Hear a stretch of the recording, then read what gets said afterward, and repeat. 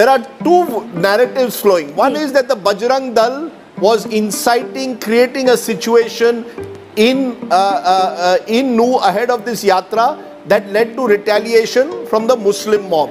The other is that there are Muslim groups in Nu who are well armed, who are waiting for an opportunity to strike back against some of those who in the name of Gau Rakshak have been spreading hate. Gau Rakshak have been spreading hate and violence in the area.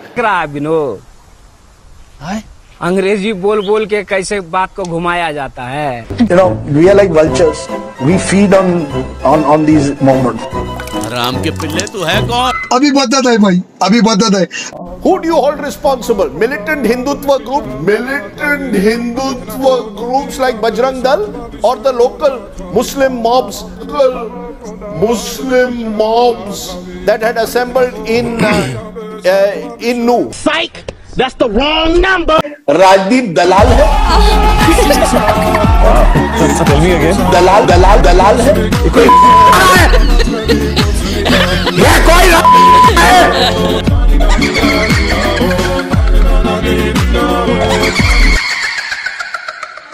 A few moments later. 12 noon, July 31st, stones were pelted on the yatra after sloganeering. 2 p.m. to 3 p.m. according to the FIR, a mob of 600 to 700 people attacked the police. This was a mob that was chanting Allahu Akbar and slogans of that kind. According to the FIR, anti-social elements then fired at the police and an officer was injured. 4 p.m. July 31st is when the clashes began to spread across Nu. भाई क्या कर रहे हैं यार? मैं तो एक छोटा सा कॉकरोच पत्रकार हूँ. अबे साले. हवा निकल गई.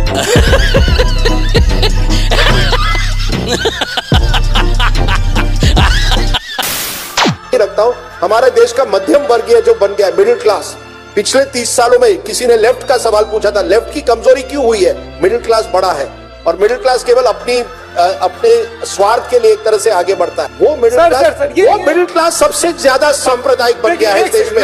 गरीब सांप्रदायिक नहीं होता. गरीब को, हिंदू मुस्लिम को जरूरत एक दूसरे की पड़ती है. देखिए ये माइक पास लाके हिंदू मुस्लिम को एक दूसरे की जरूरत जब गरीब होता है ज्यादा पड़ती है. हम जब अमीर बनते हैं ना, मिडिल क्लास बनते हैं, तब हमें हमारी धार्मिक आइडेंटिटी को सांप्रदायिकता में बदलते हैं. जिस तरह से सोशल मीडिया हो या व्हाट्सएप हो, जिस तरह के बयानबाजी होती है, वो मध्यम वर्गीय जो स्कूल, कॉलेज और यूनिवर्सिटी में जाते हैं उनमें सबसे ज्यादा होती है. जो साइंस पढ़ते हैं, some of the most communal minds in the country have been scientists. लेकिन एक सेकंड. जो साइंस पढ़ते हैं, some of the most communal minds in the country have been scientists. Can we skip to the good part? बिच्छू. राजदीप सरदेसाई बिच्छू है. कोई बात नहीं, हम तो ये हैं.